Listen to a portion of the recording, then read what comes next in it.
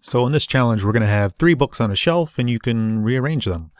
And so I purposefully just threw the books in here, and this is how they originally oriented themselves. One little trick I have is, I know I need to rotate this, but I also want to scale it down a little bit. 0.6, let's do that. To make it sit like perfectly on the shelf, I don't know if it is or not, but instead of kind of guessing, you can hold the V key for vertex, which is like the little edges. And if you grab the very bottom and you find that one point, a lot of times it's in the corner for some reason. It likes to arrange itself perfectly flat on there. So you know it's always to the pixel perfect. And then as far as these go, I don't need to do much work because I can just copy that. Go to my, I'm going to put that last. Go to my gray one and just paste values and then just slide it over a little. Click on the green, paste values, slide that one over a little bit. I'm going to make these a little bit tighter, I think. Anyways, so it just makes it a little less work. It's not too bad. Now, as far as, well, we need to make these grabbable. If we look back at my little to-do, making them grabbable, not in the hats layer, because otherwise you could wear the book as a hat. Okay. And then that'll make sense in a little bit. So let's go ahead and collapse all this stuff. First of all, too much stuff. Okay. If I just type in grab, hit enter, same for this one, grab, this one, grab, very good. And now for the sockets, I found it was easiest if I just make a child of this.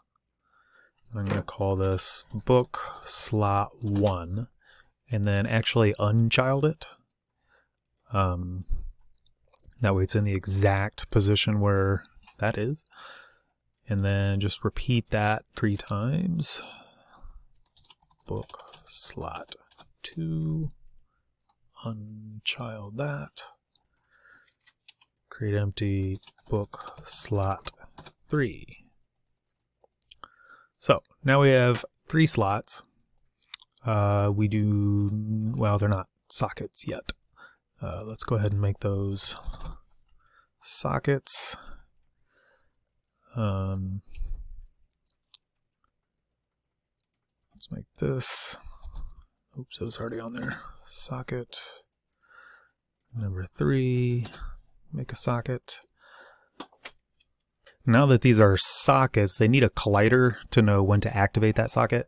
So I want it to be the exact same as that book. And so I'm just going to go to this book and say, hey, box collider, you're a great box collider. See, just the size of the box and everything. Why reinvent the wheel? Let's just copy that.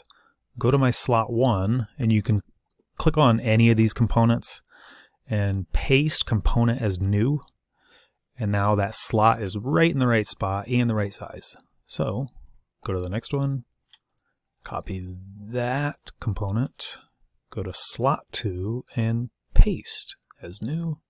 Go to green, copy that box, slot 3, and paste as new.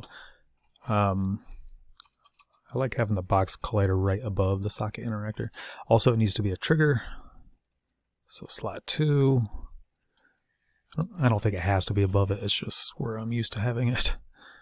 And slot 1, move it on up there, and that. The books themselves, I want to make sure that they do not interact with everything, because I don't want them to be hatable, wearable. So uncheck those. Okay, so now we have 3 books, we have 3 slots, and let's just check out where we're at. Hit play. Again, I'm on the Quest 1 with the link cable. And get my headset not blurry. Okay, so if I grab that one, I don't really like how this is holding. I'd kind of like to flip that around. I mean, technically right now you could call it finished if you wanted.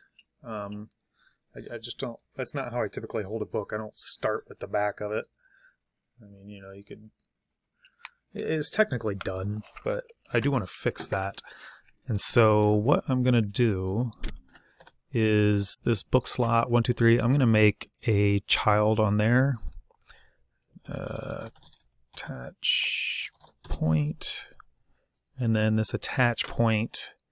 It might sound strange, but I'm going to do a 180 on that because I'm also going to make the attach point on the book a 180 so that it holds correctly.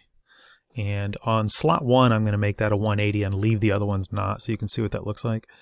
And then this book yellow also needs to have a attach point, and I need to remember to assign these.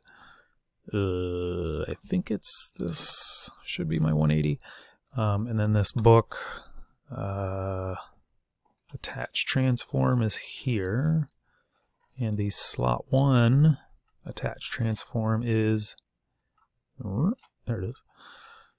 And let's see if that actually works. If it does, we'll replicate it. If not, we'll have to fix it.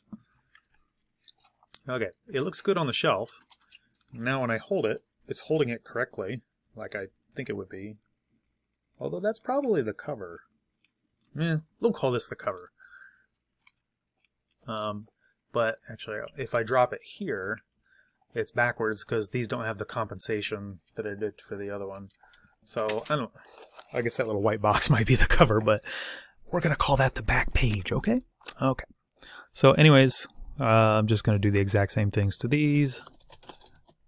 Attach point, assign the attach point, make the attach point a spin 180, and do the same thing here. Attach point, do a 180, the slot uses the attach point, and we'll collapse those. And finally, the books have attach point, which is also a 180, and the book uses the attach point. Whoa, whoa, whoa, whoa. There it is. Collapse those, and finally the last one. Attach point, spun around, and it should use that attach point. All right, let's see if we did it right.